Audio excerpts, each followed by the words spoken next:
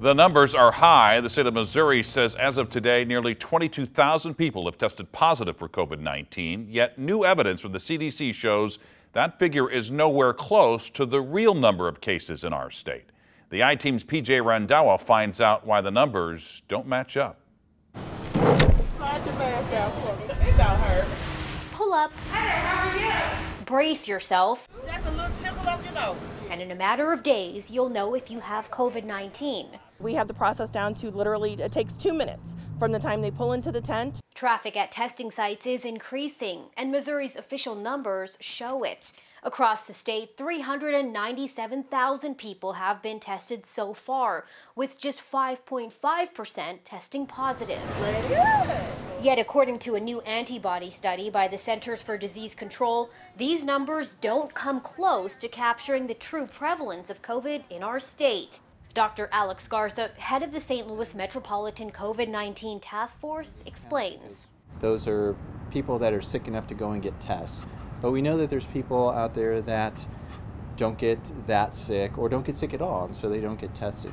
The study tested blood samples from patients in Missouri, New York, and a handful of other states. The patients went to clinical laboratories for non-COVID-related testing, such as cholesterol screenings. The CDC was looking for COVID-19 antibodies in their blood samples, and a pretty large percentage of the population in Missouri appeared to have them. 24 times the amount that we thought we had based on the nasal swab tests.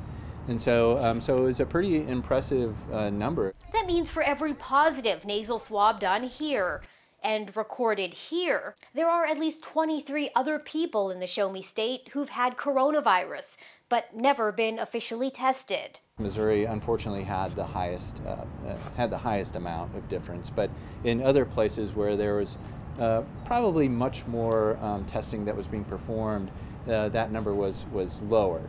Despite the findings in the study, Dr. Garza says we still have a long way to go before we achieve herd immunity, which can provide a level of indirect protection. Herd immunity is when you reach around 65%. The percentage that we derived from this study was around 2.6. Dr. Garza says even in New York City, once an epicenter for the virus, only about 20% of the population may be immune. I don't think we can count on that coming anytime soon.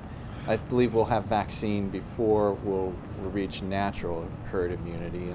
As we wait for the virus to ease its grip, those who can continue to get tested, while others may one day be surprised to learn their bodies have already fought off the virus that's claimed so many lives.